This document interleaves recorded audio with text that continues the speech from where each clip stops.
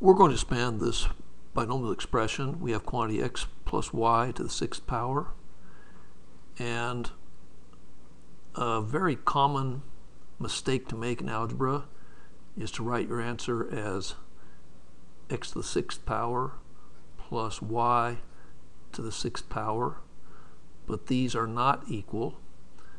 And for example, if we had a binomial squared, like in this case x plus y squared, our answer is going to be x squared plus 2xy plus y squared. We can look at our patterns of expansion by using something called Pascal's triangle. Blaise Pascal was early 1600s mathematician and philosopher, and he came up with Pascal's triangle. It is said that he actually didn't invent this himself, but adapted it from the Chinese. So if you start at your Pascal's triangle, you write your triangle of ones, and then you come down, and your next row is going to be 1, 2, 1. And this corresponds to the binomial squared.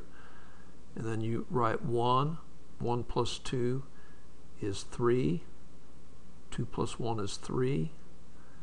And we keep on following this pattern. 1, 4, 6, 4, 1. And then 1, 5, 10, 10, 5, 1.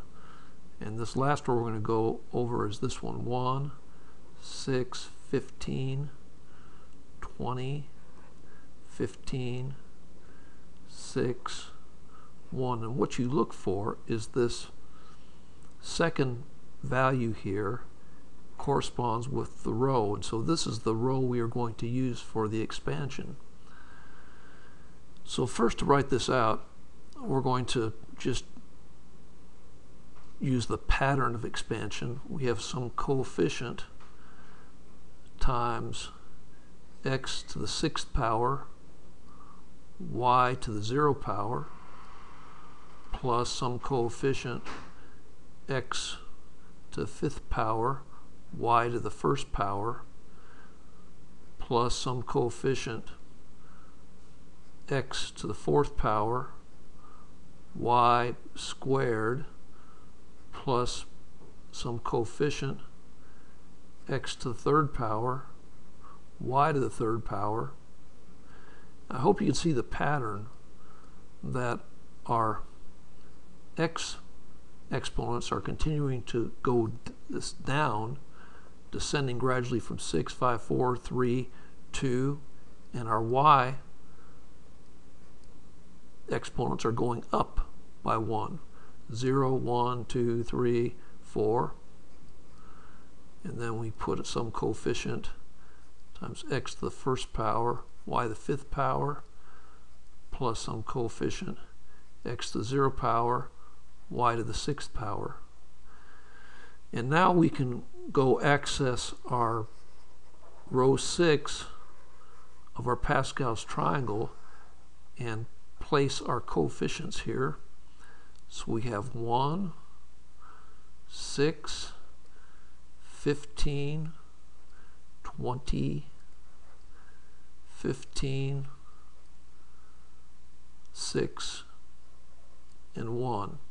And the last one we're going to do is write the most simplified version of this.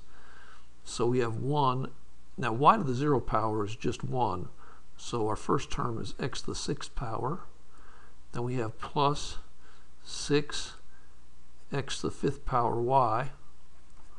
Then we have plus 15 x to the fourth power y squared.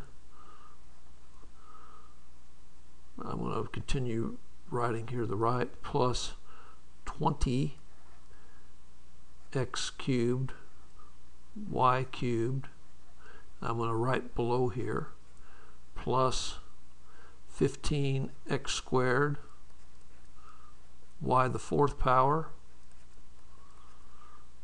plus 6x y to the 5th power plus y to the 6th power.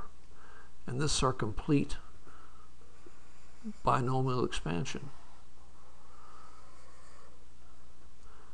So I hope you can use the technique of Pascal's triangle, using the powers of exponents, the pattern, to solve similar problems.